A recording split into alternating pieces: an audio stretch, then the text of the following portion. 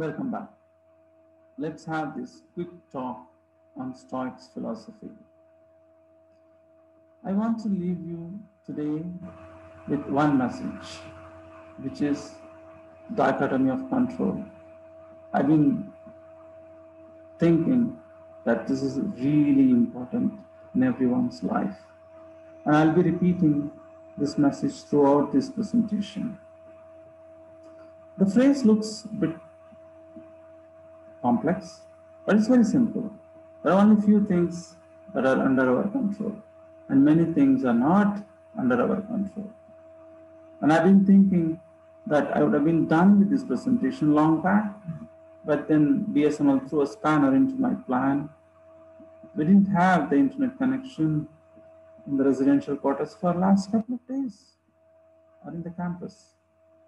And thanks to Bob, this has been fixed, and this presentation would not have been possible without Bob's help.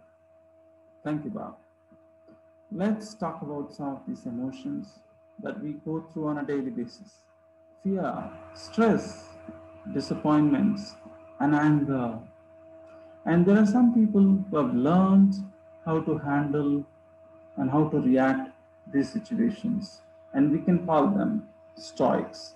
It's not that they don't experience these emotions. It is the fact that how they handle when they experience these situations. And I've been told some of these superhuman characters that many of us know are based on Stoic philosophies. What is philosophy? It is a love for wisdom. In the ancient times, people like to have discussion and talk about their experience, the knowledge based on arguments and logic.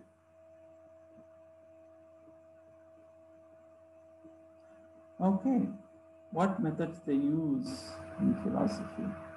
It all starts with a big question, anything under the sun. And then they carry on with a discussion. They make rational arguments based on reasons and logic, and then make a presentation to the people who are interested to hear about it. This all originated with Pythagoras. That's what people say. But then the philosophy has no time. And it is the same Pythagoras that the Pythagoras theorem been attributed to.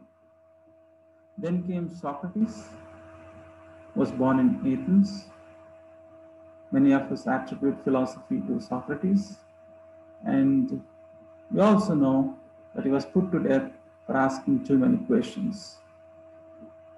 And these are the great Greek philosophers, Socrates, Plato, and Aristotle. And some of you might know Aristotle was the teacher of Alexander the Great. Let's get to hero of today's presentation, Zeno. Zeno was born in Cyprus. He was a wealthy merchant, and he had a shipwreck one day. And as people joke, he became a philosopher, and he traveled to Athens, and he started a school of Stoics. And he says to achieve happiness, one has to live a right way according to the nature. And these are different parts of Stoics. The first thing is very, very important, logic. Whenever you face a problem, use logic, reasoning. Then comes physics, the matter. Our body is made of matter. The universe is made of matter.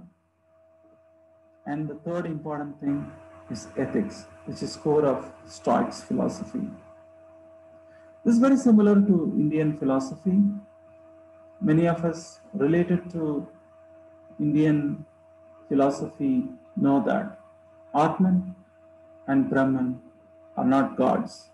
And Atman means it's a soul, it's you, it's oneself, and Brahman means the universe, everything outside of us. In Indian philosophy, these three things form the core pillars: Vedas, Brahmanas, and Upanishad. Vedas are the songs, hymns that people sing to the gods. Rituals are the sacrifices and other things that people do. And the last one is the Upanishad. These are the philosophical texts contemporary to Aristotle, Plato, and Zeno's time. And this is actually called Vedanta. Upanishad is called Vedanta because it's at the end of the Vedas. Let's get back to dichotomy of control.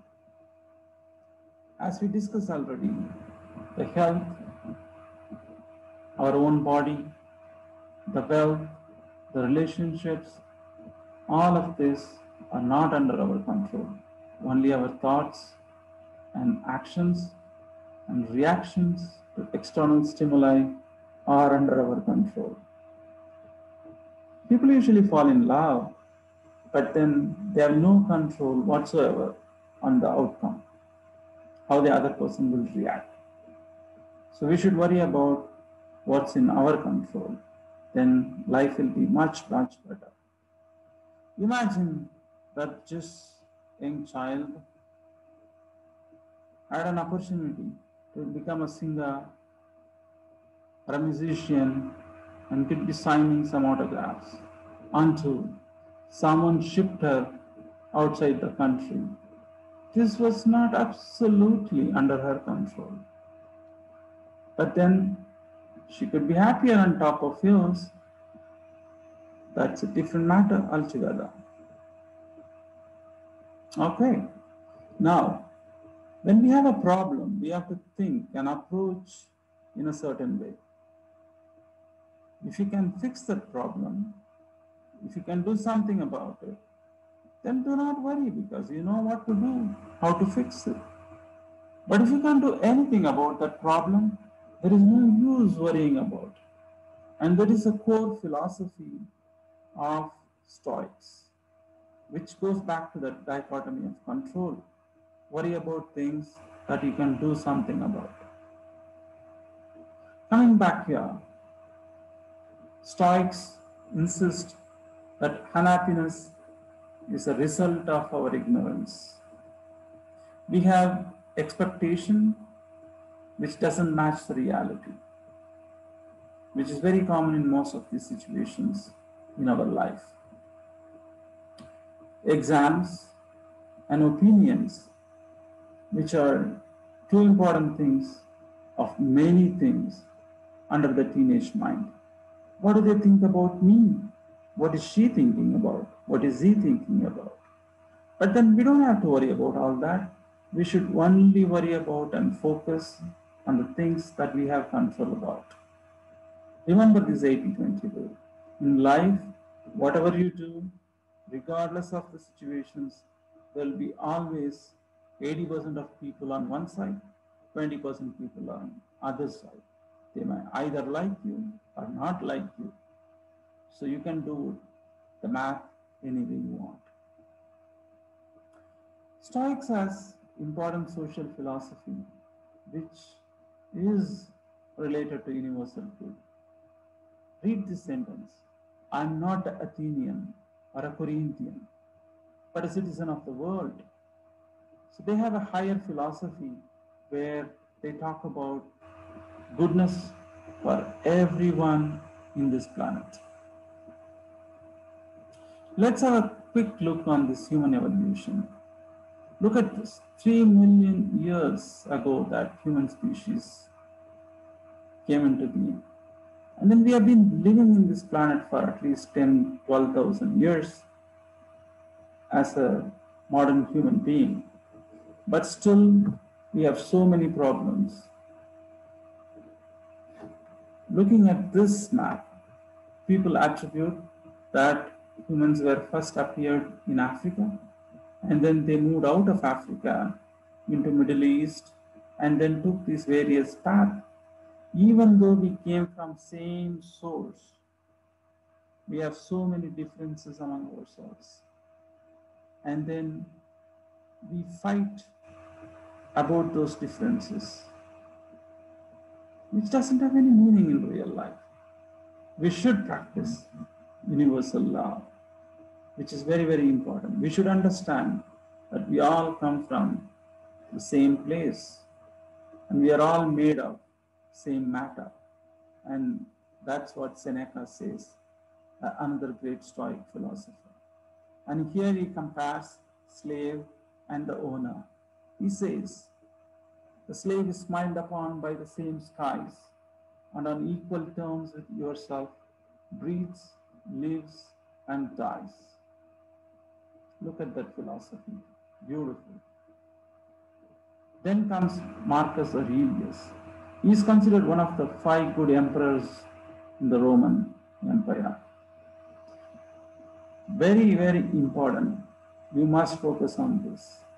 He says, every morning, say to oneself, I shall meet today ungrateful, violent, treacherous, envious, uncharitable men, all of the ignorance, real, good, and evil.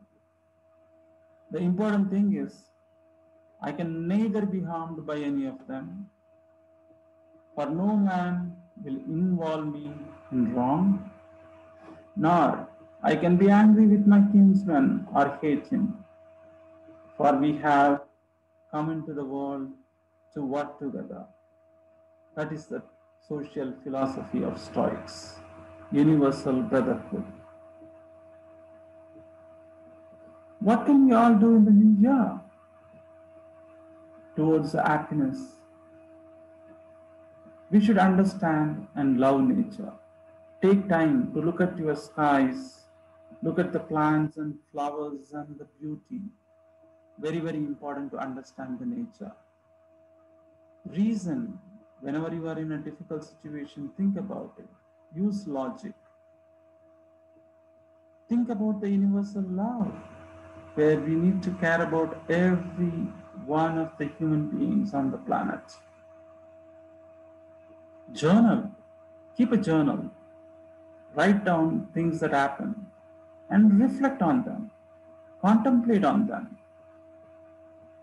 And have a gratitude. People say gratitude can change everything in one's life. And I wish you all a very happy New Year 2021. And thank you.